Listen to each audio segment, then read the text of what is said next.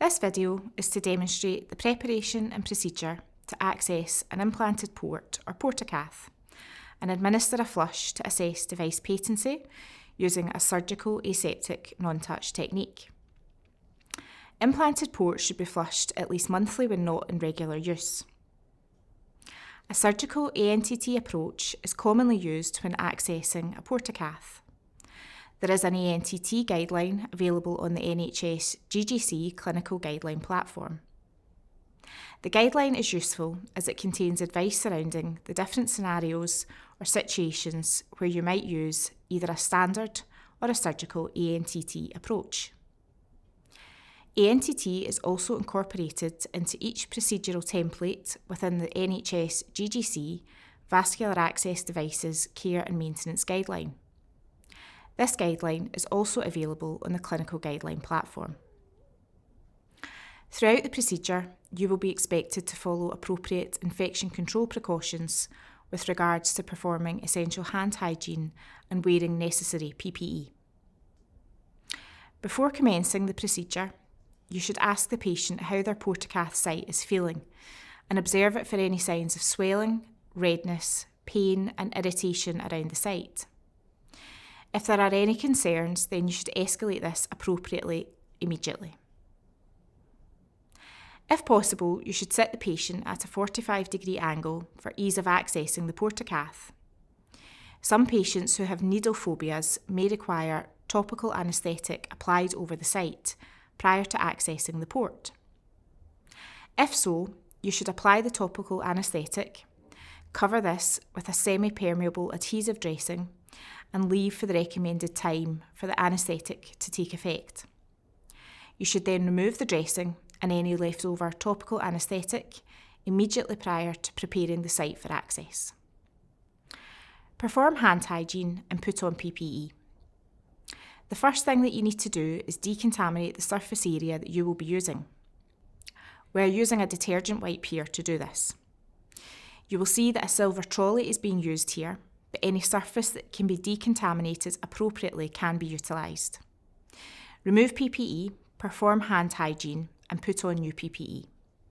The next step is to get the equipment that you need ready. You will need to prepare a critical aseptic field, and a sterile dressing pack may be used to do this. Open the dressing pack and discard the outer packaging. Open the inner packaging that is wrapped around the dressing pack contents using an aseptic non-touch technique. Take care to only touch the outside of this packaging and not contaminate the inner side of the packaging, as this is sterile. The sterile inner side of the dressing packaging now becomes a critical aseptic field. You should now open the rest of the equipment you will need using an aseptic non-touch technique. Carefully peel open the packaging of each item and gently drop it onto the critical aseptic field. You will need 2 Luer lock syringes that are at least 10 ml in size. It's crucial that the syringes are at least 10 ml in size, as any syringe smaller than 10 ml will exert too high a pressure through the device and risk the device fracturing. This could put the patient at risk of infiltration or extravasation. You might need to use a syringe that is larger than 10 ml when flushing the device, depending on the volume of flush to be administered. You will also need a blunt filter needle, which can be recognised by the red plastic sheath and the pink needle hub. An alternative would be to use a blue 23 gauge or green 21 gauge hypodermic safety needle. You will need 1 wipe and 1 wand containing 2% chlorhexidine and 70% isopropyl alcohol. It's fundamental that you use these, as it is the most effective solution at getting rid of any extrinsic microorganisms that might lead to bloodstream infection. You will need an appropriately sized gripper needle, or the specific size of needle specifies to be used if indicated in the patient's port care plan. You will also need a needle-free access device to attach to the gripper needle prior to use. A needle-free access device is required to reduce the risk of needle stick injuries and provides a flat surface that can be thoroughly decontaminated prior to accessing the device. reducing the risk of catheter-related bloodstream infections. You will need a semi-permeable, transparent dressing. These dressings are waterproof and minimise moisture build-up, both of which contribute to reducing the risk of infection. The transparent section of the dressing allows visibility of the site to monitor for signs of infection. You will also need a pair of appropriately sized sterile gloves. Finally, you will need an ampule of 0.9% sodium chloride. The solution and expiry date need to be checked. Place the ampule to the side as opposed to placing it onto the critical aseptic field. Current guidance for flushing vascular access devices is that we use at least double the capacity of the device lumen. So you might need to use a larger volume of flush solution depending on the device that you're using. Paediatrics and neonatal services may need to consider a smaller flush volume. You should now remove your gloves, perform hand hygiene, and put on sterile gloves, as they are required for this part of the procedure. To do this, open out the sterile glove packaging using an aseptic non-touch technique. Again, being careful to only touch the outside of the packaging while doing this. Pick up the edges of the gloves and ease them onto your hands, doing one hand first and then the other.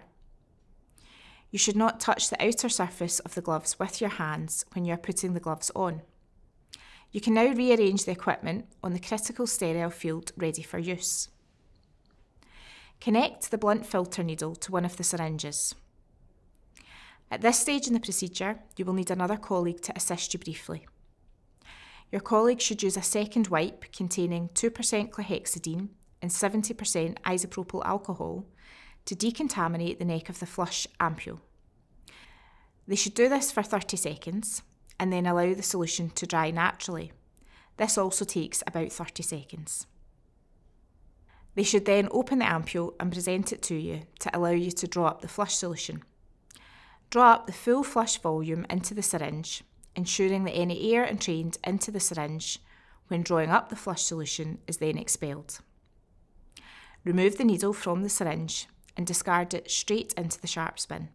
You can now replace the syringe onto the critical aseptic field and prepare the gripper needle for use. Gently unwrap the gripper needle and attach the hub of the syringe to the needle hub. Prime the needle extension tubing with the flush solution. This is an important step in the process as the tubing is filled with air before it is primed, and it is important that we do not introduce any air into the patient's circulatory system. Apply the clamp on the gripper needle and remove the syringe. Connect the needle-free access device to the hub of the gripper needle. Place the sterile drape contained within the dressing pack just below the portacath site. Using the wand that contains 2% chlorhexidine and 70% isopropyl alcohol, tilt the wand in a downwards direction and gently pinch the wand wings until you hear a crack, and allow the solution to saturate the wand sponge. Cleanse the area directly over and surrounding the port site with the wand and using a lattice pattern. Do this for 30 seconds and allow the solution to dry fully. The used wand should now be disposed of immediately into a sharp spin as it contains a glass vial inside. You now need to palpate the port site, feeling for the outside of the portacath, which will either have raised dots in the shape of a triangle or a hard plastic edge in a circular shape. Once you have located the outside of the port, it is then easier to locate the middle of the port, which is the area that the gripper needle is inserted into. Palpate the middle of the port, feeling for the spongy area, which will be the insertion site for the gripper needle. Once you have located the appropriate access point in the port, take hold of the gripper needle securely in your dominant hand by holding it at the textured handle or wings, depending on what type of gripper needle is utilised in your clinical area, and remove the plastic sheath covering the needle. With your non-dominant hand, secure the port between your finger and thumb without touching the skin directly over the port. To insert the gripper needle, hold it directly above the port site at a 90-degree angle to the port and confidently push the needle through the skin and port septum until the base of the port septum is felt with the needle. This is often described as a tinny sound. It is important not to be hesitant or tentative when doing this part of the procedure, as the gripper needle will not penetrate the port septum properly. Once you are confident about the position of the gripper needle, attach the empty 10ml syringe to the needle-free connector. Undo the clamp and slowly withdraw 3 to 5 ml of blood. The return of blood confirms that the portacath is still situated in the appropriate vein and removes any residual lock solution previously used. Reapply the clamp, remove the syringe, and keep the needle-free access device secured with your hand, being careful not to contaminate the flat end by touching it.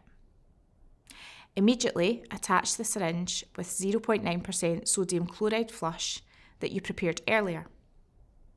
Undo the clamp and administer the flush using a pulsatile push-pause technique to create a turbulent flow. The turbulent flow removes any debris from the lumen of the device. During administration of the final ml of flush, the clamp should be applied while you continue to push down on the plunger at the same time. This creates positive pressure. This last part of the flush technique, clamping the device under positive pressure, is to prevent reflux of blood into the tip of the vascular access device that could then coagulate and block the device. The portacath site should be observed for signs of resistance, swelling, infiltration, stinging or redness while the flush is being administered. If any of these are noted, this should be escalated appropriately immediately. It is important that if the extension tubing on the gripper needle still has any visible blood in it following flush administration, that the flush process is repeated until the tubing is clear. If there is any residual blood present on the needle-free access device, you should use another wipe containing 2% chlorhexidine and 70% isopropyl alcohol to clean this thoroughly. If the gripper needle is to be left in situ, secure it in place using the transparent, semi-permeable dressing. If the needle is to remain in place for over 24 hours, then a chlorhexidine impregnated dressing must also be used around the needle insertion site and underneath the transparent dressing. In addition, if the needle is to remain in place for use at a later stage, then the device must be locked with an appropriate volume and concentration of heparin sodium. Following completion of the procedure, you can dispose all used equipment into the clinical waste, remove your PPE and perform hand hygiene. The procedure should then be documented. To summarise, this video demonstrated a surgical ANTT approach to access an implanted port and administer a flush to assess device patency.